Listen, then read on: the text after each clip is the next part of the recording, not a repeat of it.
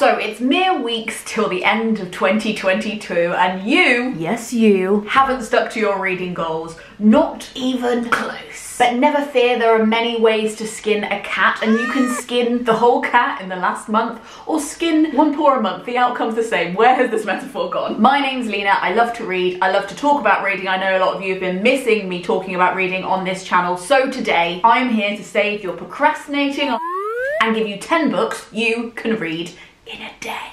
In a day! Now, the ever-accelerating need for visual stimulus is not lost on me, so don't worry. I'm not just going to be sitting here telling you about the books. For every book that I recommend to you, I am going to put on a jumper. 33% for your entertainment, 33% because I aspire to be joking from friends, and 33% because it's really freaking freezing in this conservatory. Let's get into the books.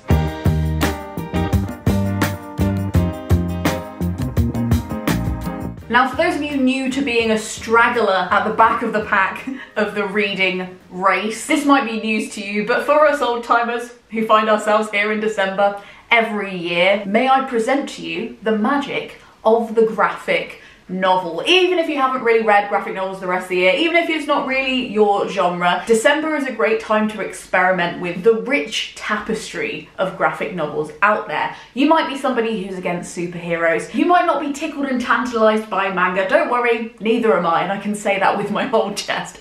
But I do really love graphic novels, and it's because I've been introduced to the literary side of graphic novels and how in-depth and great they can be. As Mr. Wormwood said, a picture paints 1,000 words.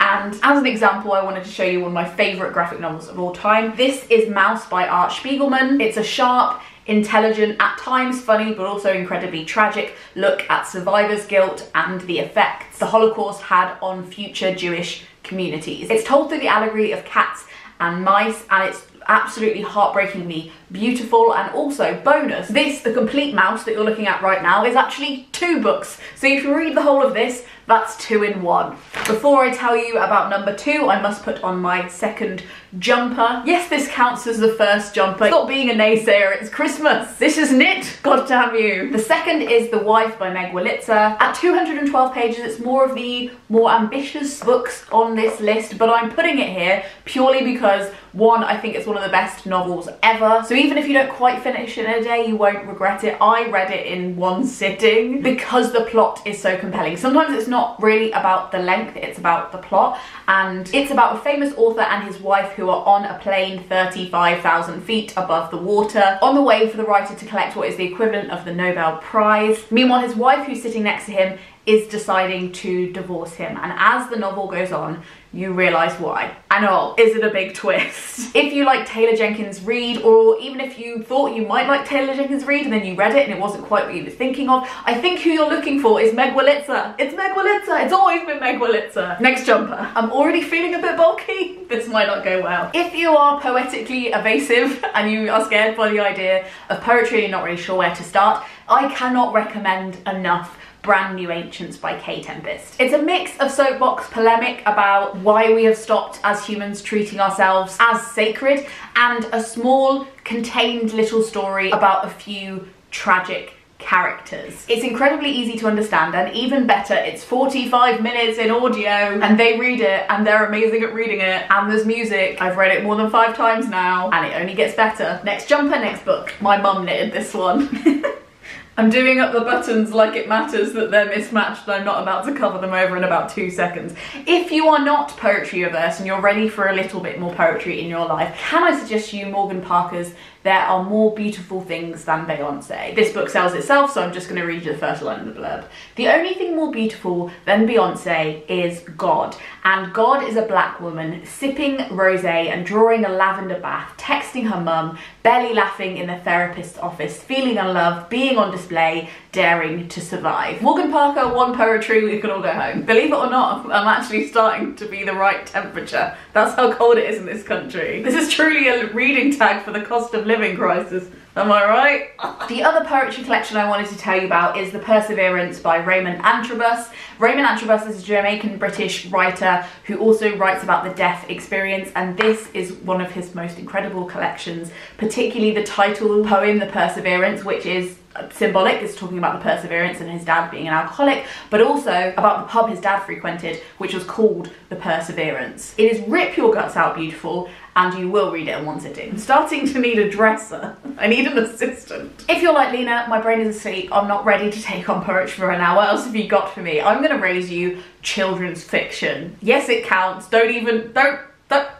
Anne Fine, smashing children's fiction before it was cool. 1989, she comes out with this, Goggle Eyes. One of the most rip-roaring, hilarious books I have ever read, told from the perspective of an incredibly precocious little kid called Kitty who hates her stepdad, who likes to eat meat and doesn't care about the environment, and she is a very staunch, outspoken environmental activist. I'm not kidding. This is one of the biggest books of the 90s. Or it should have been. No, it did win the Carnegie Medal and the Guardian Children's Fiction Award. Why has it fallen out of public consciousness? It's a travesty. It's so funny, so lighthearted, so good, and if it's about changing your mind, chosen family, and I think I might read it again after recording this video. Time for the pom-poms. I'm still not too hot, you know. I'm a good temperature, but excuse me, sir, mum, do you have a moment to hear about plays? Thought that reading plays alone in your living room was just for uncool drama kids? You're right, but at the 11th hour, when you have finished your reading goals, who are you to get cocky? Join us here in the gutter. It's cool. This is Phoebe Waller-Bridge's Fleabag, if you've watched the TV show but it's been a while. It's so much fun to read the playback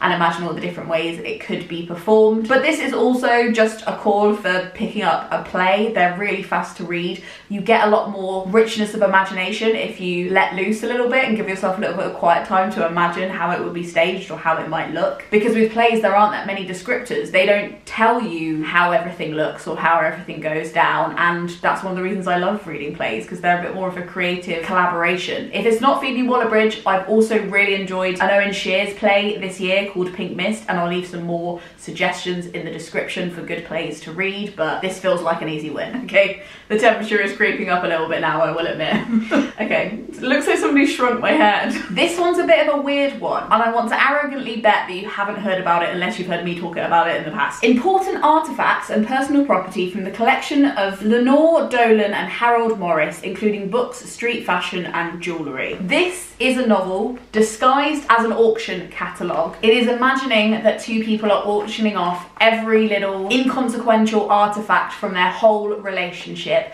and the story is told in the descriptions of the items. If you read it chronologically, you can put the story of their relationship together and work out how it ended. But obviously from the format alone, you can tell that this would not take long to read because it's literally a catalogue of pictures with 2-line descriptions. Why aren't there more books like this out there? And if there are, could you let me know? Something off the wall, something a bit weird, because I need more of this in my life. Less of the rich people getting divorced in their living rooms kind of fiction, more of this, please. Penultimately, this book is a stand-in for me recommending the whole series, but this is Austin Kleon's Artistic Pep Talks. This is his second one. His first one was called Steal Like an Artist, this one's called Show Your Work, and he has a third one called Keep Going. They're illustrated guides to creating what you love, betting on yourself, and keeping going, and they're not only well written and really affirming, they also have pages that just have diagrams like this on them.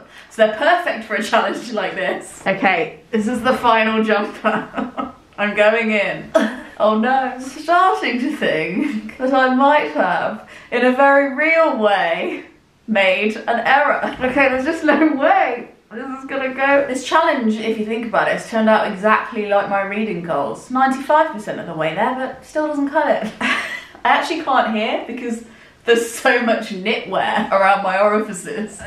Okay, the final book, because I'm nothing if I don't follow my own advice and back myself, is Bargain Bin Rom-Com by none other than your local poet next door, Leena Norse. If you're new here, you might not know that I released a poetry collection this year. I also illustrated it myself because I have control issues and I'm determined to make the fact that I'm a jack of all trades, master of none into a career. If you like a giggle, if you like some of my left-wing views and you want to play with them more, or if you would like to read the poem that 3 people and counting have had read out as in their wedding ceremony, called In the Event of Zombies, then you might like this collection. According to people on Goodreads, and yes, I do read my Goodreads reviews because I am that kind of petty author. It's really good if you haven't tried poetry before and you'd like to. I wrote the collection kind of with that in mind. And if you've bought it and enjoyed it, one, thank you so much. You did not need to do that. But if you did like it, it's Christmas. Buy one for a friend. You only live once, buy your friends poetry, read what you like, and wear